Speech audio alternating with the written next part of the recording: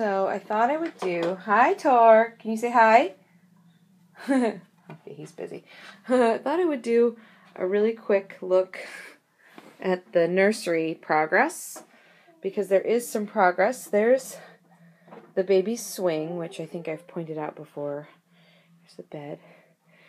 Here's the crib. It's side-carred, but there was a gap, and what happened is Joel put a little piece of wood in here to make the gap tighter. So the plan is that I will sleep here, Tor will sleep here, and then our tiny little girl will sleep there, and she'll be, you know, close to me and close to nursing, but still kind of separate from her brother, so we'll see how that works.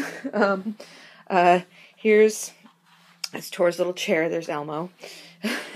Here's her dresser and a couple more stacks of her clothes. It's all been washed and it's ready to go for her. There's a little, you can't see it really, but there's a little chest there as well that can be used for, you know, her changing table.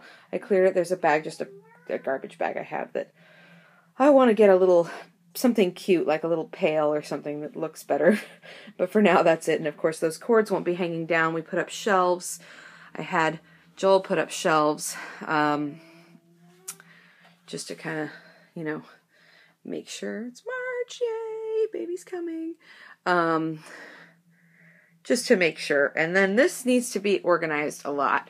On one side is Tor's socks and things and underwear, and then on one side is hers. But again, yeah, that's kind of a mess still. So that's a work in progress, but we're getting things done. It's getting there. And then there's some clothing hanging up too. These are a couple of her, you know, little outfits that have been hung up, and some gifts that we received, and then some Tor's stuff, and you know, just some things there with some diapers and all that. So we are, yeah, we're in the process. We're getting ready.